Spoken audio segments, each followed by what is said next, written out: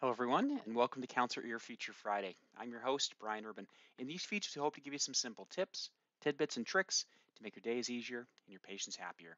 In this feature, we're going to talk about how to automatically activate a patient's portal and then automatically send them the invite email. Now, as you may already know, you can always activate the portal directly within a patient profile. You simply go to the portal tab, you can activate, and then right away you can go ahead and send them an invite email. Now, quick note, you do need an email in place in order to activate the portal because the invite, of course, goes out via email. But if you ever do this manually, of course you can. You just pop into their email, pick your template, and you send it out. Okay, but the process I'm going to show you now is a way that this can be automated. So what we're going to do is we're going to jump to the administration and then clinic list. In the clinic list, go ahead and edit a clinic. And it's important to note this, if you do have multiple locations, you would do this for each clinic location. We're going to go right away to the Advanced Settings tab and look for the Patient Portal Settings. Okay, this is the area where there is information about how to set up the portal within your clinic website. So if you haven't already done that, there are instructions here, and of course we can give you some guidance as well. But this is the area I want to focus on right now, the portal registration email template. This, when set, this is going to be the email that's automatically sent out to patients upon completing an appointment. Okay, so that's when the invite would go out. So in a typical workflow, you've seen the patient, you've completed the appointment on the schedule. That then triggers the portal, in this case, the Hearing Health Portal email template, to go out to the patient. And behind the scenes, counselor would have then activated their portal within their profile. So it just makes the process very simple, very routine. So I'm going to go ahead and click close, and very importantly here, we're going to click save, and that will lock in that change.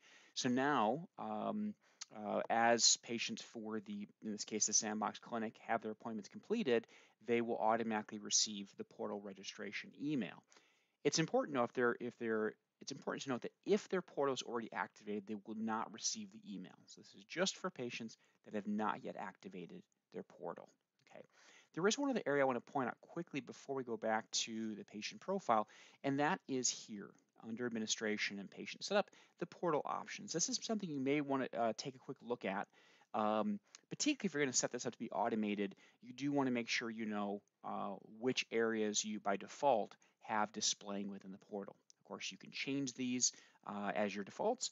You also can change this for individual patients. So as need be, you can add or remove things. Okay. But what I want to do next is actually jump to the schedule.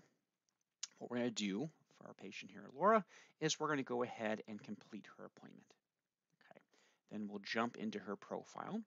And what we're going to see is that her portal is now activated. This wasn't activated before, and counselors then going to automatically send out an email for the Hearing Health portal. So you can see that has already occurred, right? Just by clicking that complete option, the email has been sent out and the portal activated. Once again, you could modify this. You could change what's being displayed here and then save, right? And that would be what's visible in the patient portal.